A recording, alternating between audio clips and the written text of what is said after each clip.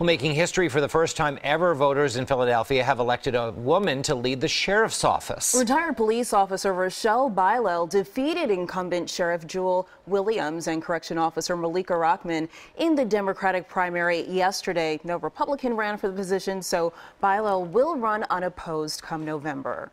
We're going to work hard to make sure that everybody knows what the sheriff office does. We're going to work hard to ensure that, look, scandal days are over.